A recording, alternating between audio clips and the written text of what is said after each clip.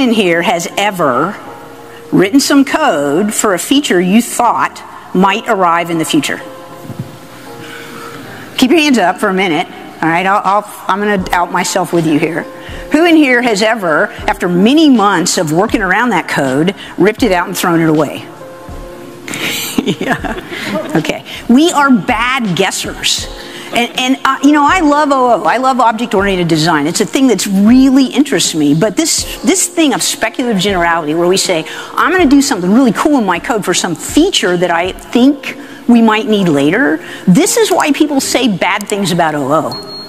Right? This is what they blame us for. It's primarily things in that category. You have to be right. So the few times that you are right have to really be big wins to outweigh the enormous cost of being wrong. Code is read many more times than it is written. The reason that we cost money is the time we spent reading code. And if you add generality, you increase the level of abstraction of code. Very often that means adding levels of indirection, which humans are terrible at, and it means that every time someone looks at that code, it's harder to understand. So we should really try to restrain ourselves and not speculate about the future. When the new requirements come in, they'll tell us how we wish we'd written the code, and we can do it then.